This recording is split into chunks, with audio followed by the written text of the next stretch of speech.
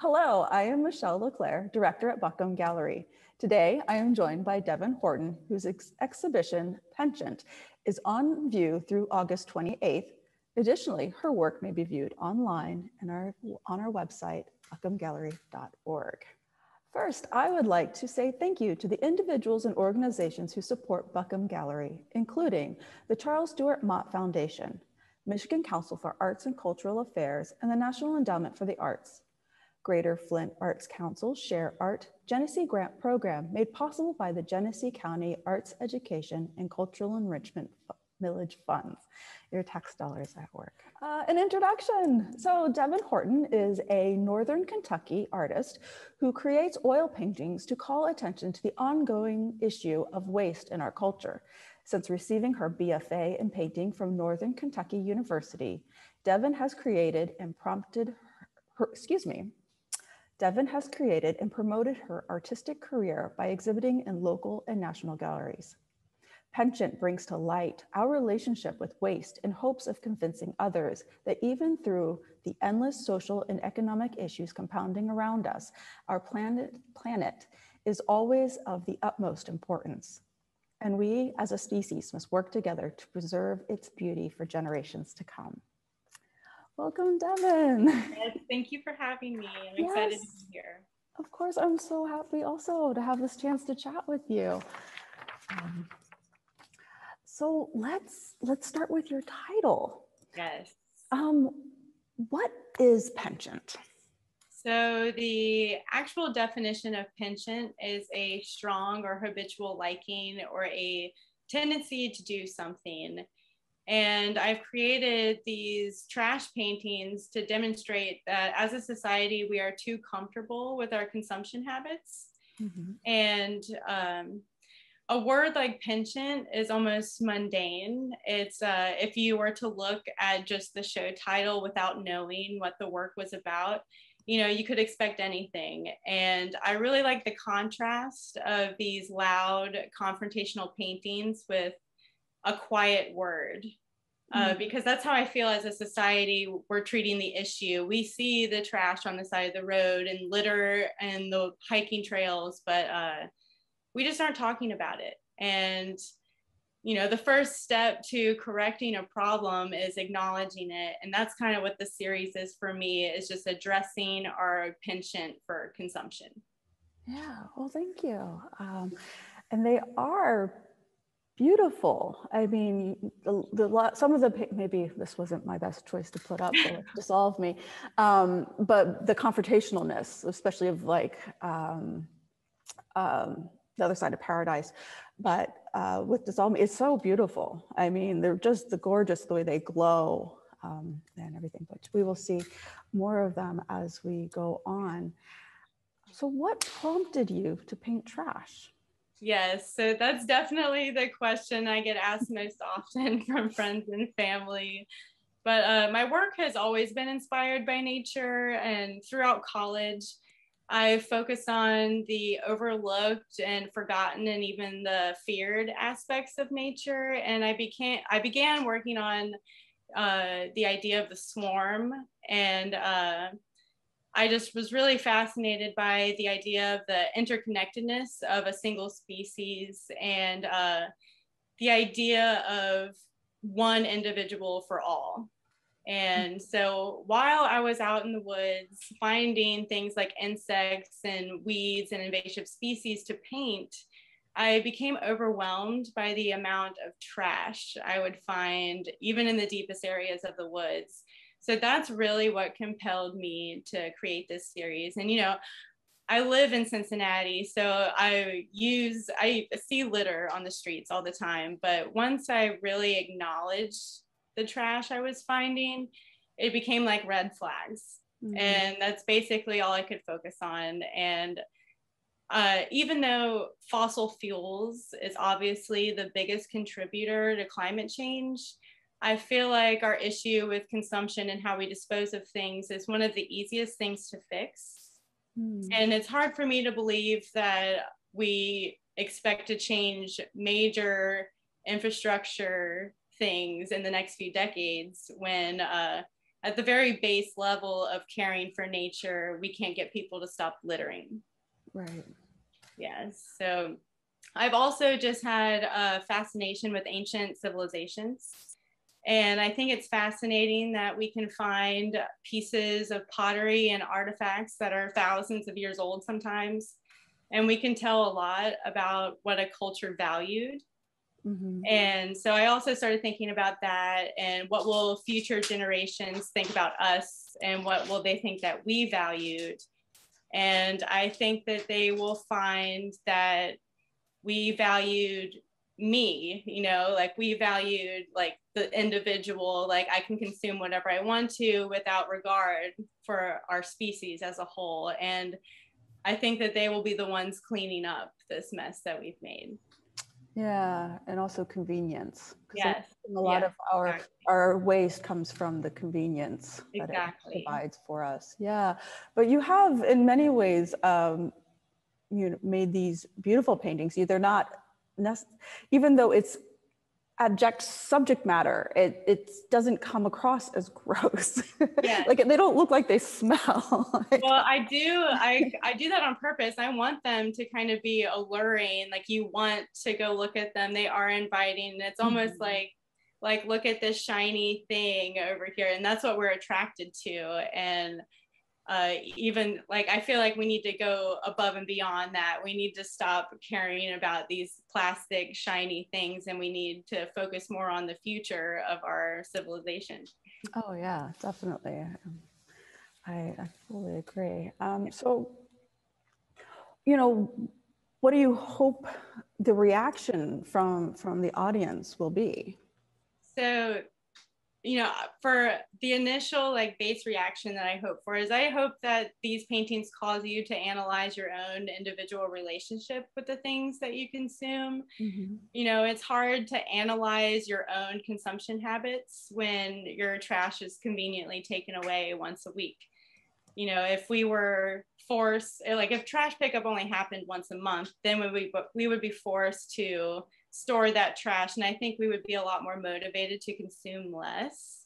Mm-hmm. And just myself changing my consumption habits doesn't really affect industry that much. You know, it's just me. But I do believe that informing the general public and causing them to see litter on the streets as red flags as I do, I believe like the swarm idea, we can all come together and then you can demand change from industry. You can demand that they are responsible and that we can create, you know, regulations for those kinds of things. Yeah, so the swarm, that was actually the first painting in the entire series. Really? And that was just my initial reaction. You know, I was just coming from the swarm series. Mm-hmm. And then noticing all of the trash in the woods and everything. And it felt like I was drowning in it. And so I filled the entire canvas with this trash. And that was my initial response to discovering this. And then since then, it's translated more into surreal landscapes where I've taken out all organic matter. There's no distractions, and I force you to look at this mess that we've made. That's actually a really great leadway into, you know, what is your process for creating one of these? So we now see how you came from your previous body of work to this one. So what is your process in making them? Yes, so all of these paintings, they are created spaces, but they are based on things that I've seen in reality. The painting Other Side of Paradise, those 3 trash cans that were completely filled up were behind my house. They were actual trash cans completely filled up. And so I exaggerated the amount of trash around them. And obviously the sky wasn't that pink, but you know, so I've exaggerated some things, added some textures and made it a little rougher looking. So they are based on somewhat of reality, and I do have a lot of recurring compositions throughout my work. The tower is something that occurred a lot in my Swarm series, and also the central composition, just like a spinning circle. And so a lot of times I'll have you know, I'll have a composition in mind. I'll take these instances of reality, and then I'll work from a ton of different photographs, and I'll kind of just scribble everything in really quick. Mm-hmm. And from there, I will kind of like, it's kind of like a game. Like I'll be like, this shape kind of looks like this. So I'll kind of push it more in that direction. And then I'll do the same thing over here. And I think that aspect about my work is what makes the painting so inviting.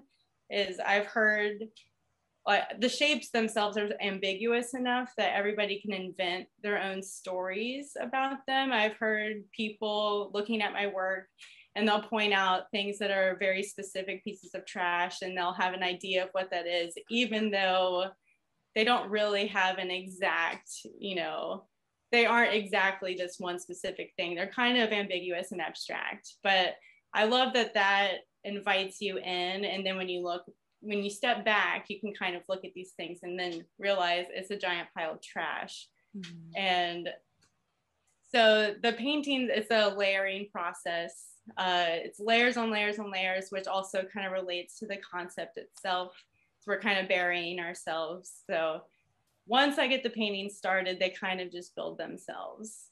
Yeah, well, definitely. So are you always seeking like resource material, like photographing while you're out, like walking through the streets and you see alleys full of trash, so you got to take those in and build up? Yes, it's kind of ridiculous, actually. If you look at my phone, my gallery is just full of tons of trash photos. And the piece Time Bomb was actually a bag of trash that I was getting ready to take out to my trash can. And I had it sitting by the door, and I was just looking at it, and I was just like, you know, like you get ideas from those kinds of things. So I am always taking pictures of trash. And I actually have a dumpster by my house that I've been looking at for a while that I'm thinking about creating a painting around it. You know, and that's true. Like now with the masks, you do see a lot of masks on the sidewalks and on the side of the roads and everything. And I was really intrigued by this painting, Whose Side Are You On To? And the first one as well. If maybe there had been an event where there was a pile, or if that was just a compilation of your own. It was a compilation. You know, that painting specifically had a lot to do with everything that was happening at the time. You know, everybody was so divided, and the mask became a way for you to publicly display which side you were on. But to me, it doesn't really matter what side you're on if you just take your mask and you throw it on the ground, because that right there shows that you don't care about this planet that you live on. So we can divide ourselves and pick sides as much as we want to, but like, we as a species need to work together to save the planet. So it doesn't matter what side you want to be on. We need to come together and not do that. Yeah, definitely. So, you know, how has the series evolved over time?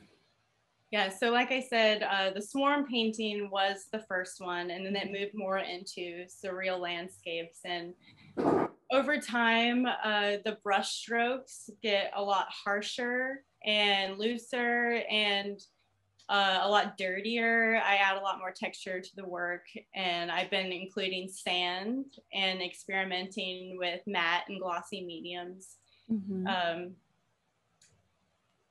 Because this one compositionally is very different. You're buried alive. So I'm kind of curious, where in your body of work did this painting evolve? Yes, so that is Rumpke Mountain, which is a dump that I drive by very frequently. That one is the most realistic of all of the paintings, in my opinion, because that's exactly what it looks like.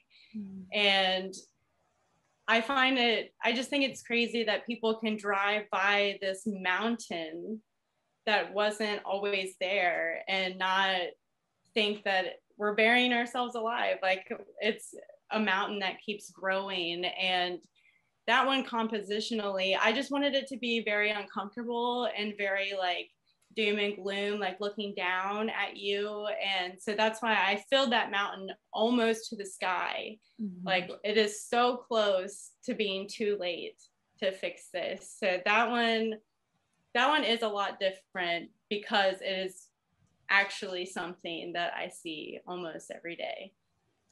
Yeah, it reminds me, I don't remember the name of it, but there's one outside of Flint, between Flint and Detroit off of 75 that you drive by. Yeah, I actually drove by it on my way and I was like, there's another one. Yep. Yeah. Yeah, it seems crazy to me. And you can't help but look at it when you go by. It's just like, whoa. Yeah. And then the other two, Trophy and Whose Side Are You On? The first one, you definitely have that built up texture in the background that you were talking about. Yeah, that's something I've been doing more and more of that. I've been really enjoying that process of, just adding these weird things and not really knowing what direction it'll go in and what this will look like. But adding the sand to the rocky, gravelly textures has been really rewarding. I just think it helps break up that space a little bit. Makes it a little grungier. Yeah. So has the pandemic affected your work? Yes. So at the beginning of last year, I was playing around a lot with the idea of moving on to and more directly addressing the issue of fossil fuels. And because it felt like, we were moving in a better direction, slowly, not fast enough, but like restaurants were eliminating straws and there were a lot of talks about plastic bag bans in my area. So like, I felt like we were starting there. So I started thinking more about going in that direction. And then the pandemic hit and single-use plastic skyrocketed and masks were on the ground and restaurants were only doing carry out. So everything came in styrofoam and wrapped in plastic. And it was really concerning to me that we came up with this idea that single use always means safer. And while that does apply obviously in like a hospital setting, I don't believe that always applies. And I think we've gone way overboard with it. So once the pandemic hit, I was more motivated than ever to keep going with this series. And then quarantine allowed me the time I needed to keep creating the work about things that were happening right now. And since the pandemic, my works included more masks. Every painting I did in 2020 has a mask in it somewhere, gloves, more food waste. So it's definitely evolved. Yeah, well, I do hope, although we won't see an end to the masks quite yet, I do hope that you'll have an occasion to paint less of them in the future. Yeah, me too. Yeah. So, Devan, what's next? Where are you going from here? So I am actually getting ready to leave in a few days to go to Gerlach, Nevada and complete an artist in residency program through Friends of Black Rock High Rock.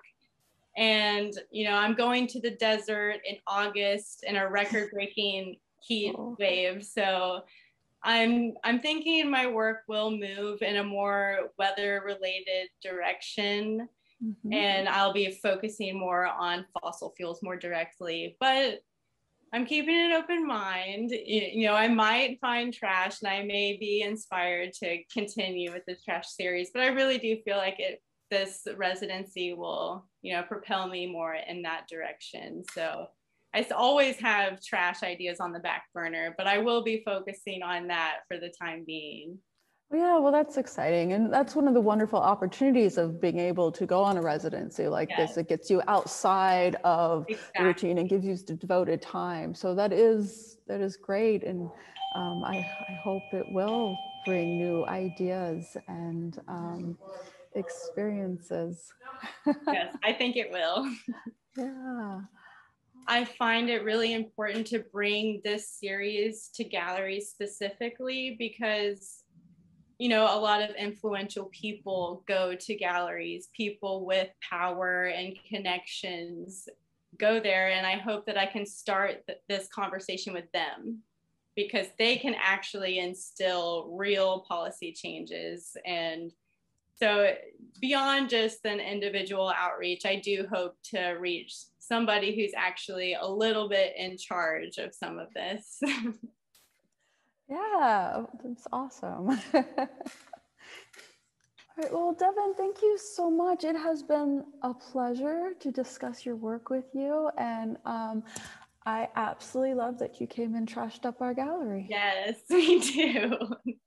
I love reaching, especially like big cities in Flint, you know, Yeah. you gotta get it trashy. Yeah. It's been a lot of fun. Thank you. Yes, good. Thank you for having me.